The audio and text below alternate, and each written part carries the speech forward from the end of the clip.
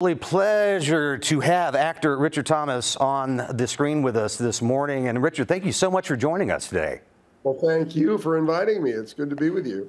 Seriously, it's a fanboy dream right here.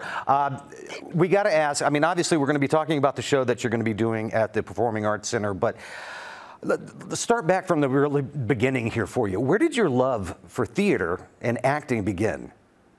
Well, I mean, I'm a cradle showbiz person. My parents were ballet dancers. I was raised backstage from the time I was a baby, and the theater was always a second home.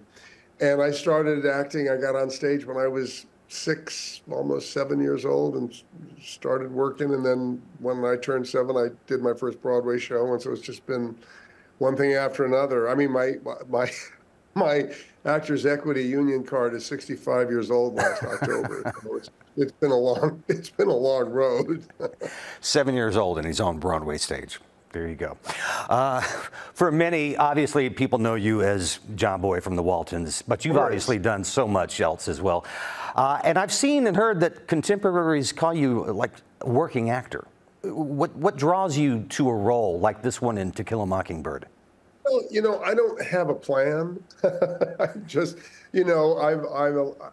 let the roles come as they come. I've been very lucky. They've just been coming for a long time. So I'm a lucky actor. But in this particular story, I was aware that they were developing the production that Bart Scher and Aaron had adapted it. Jeff was going to do it, and I thought, yeah, well, this is going to tour for sure if it does well. And I love to tour. I think it's a wonderful part of a theater actor's life. Not everybody enjoys it, but for those of us who do, it's a very special thing. And so I thought, well, this show's going to tour, and I cannot think of a play that I would rather take around the country right now, or a story that I would rather be telling than this one. So the invitation came, and I jumped at it because I was very excited about it. And I like doing plays on the road. I like taking plays out.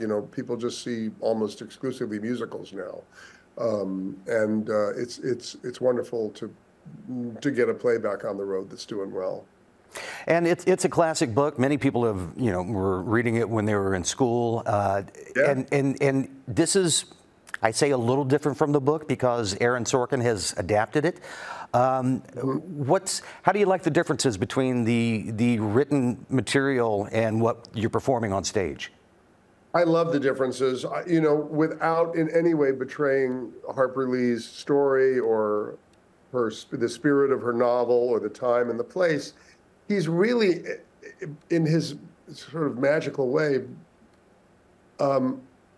brought the perspective on the issues of the story forward, really, to our time. It's hard to explain how to do that, how he's done that, unless you see the play.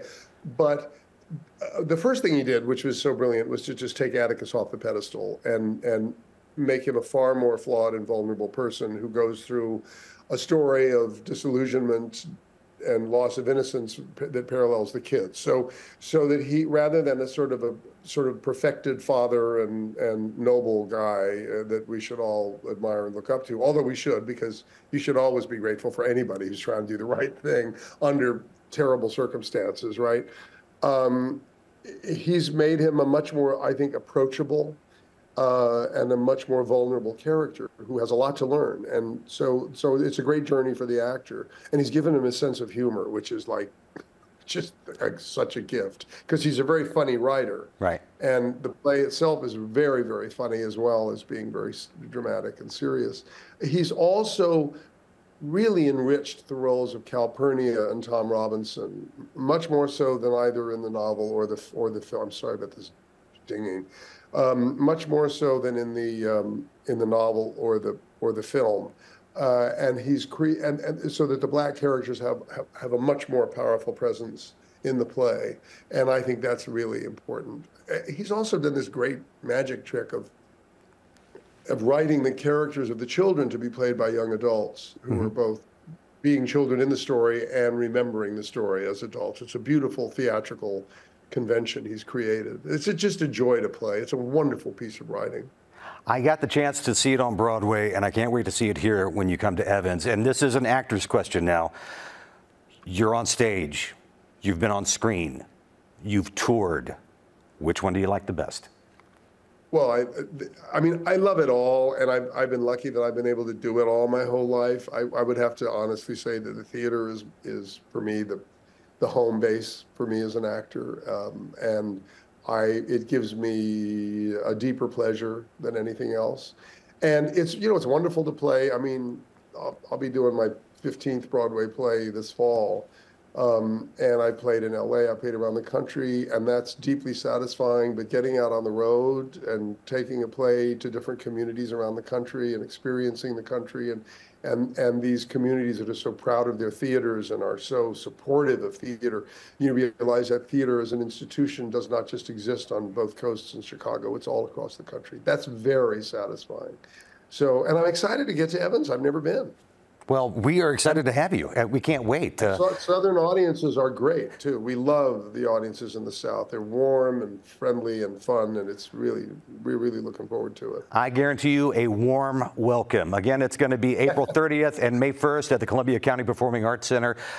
Richard Thomas in To Kill a Mockingbird. You can get your tickets at thecenterofcc.com or at ticketmaster.com as well. Sir, an absolute pleasure to talk with you. We appreciate the time. My pleasure. Thanks for inviting me. We're looking forward to it.